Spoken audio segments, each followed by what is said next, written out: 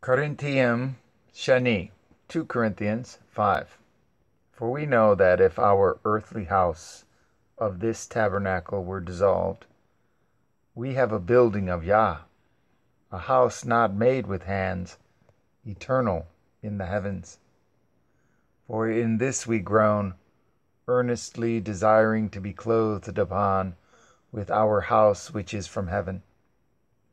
If so be that being clothed, we shall not be found naked. For we that are in this tabernacle do groan, being burdened, not for that we would be unclothed, but clothed upon, that mortality might be swallowed up of life. Now he that has wrought us for the selfsame thing is Yahweh, who also has given unto us the earnest of the Ruach. Therefore, we are always confident, knowing that, while we are at home in the body, we are absent from Yahweh. For we walk by belief, not by sight. We are confident, I say, and willing rather, to be absent from the body, and to be present with Yahweh. Wherefore we labor, that whether present or absent, we may be accepted of him. For we must all appear before the judgment seat of HaMashiach, that every one may receive the things done in his body, according to that he has done, whether it be good or bad. Knowing therefore the fear of Yahweh, we persuade men, but we are made manifest unto Yah, and I trust also are made manifest in your consciences. For we command not ourselves again unto you. Rather, for we commend not ourselves again unto you, but give you occasion to glory on our behalf, that ye may have somewhat to answer them which glory in appearance, and not in heart. For whether we be beside ourselves, it is to Yahweh, or whether we be sober, it is for your cause.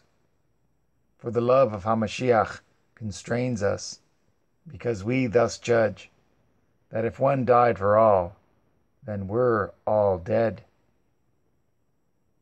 And that he died for all, that they which live should not henceforth live unto themselves, but unto him which died for them, and rose again. Wherefore henceforth know we no man after the flesh.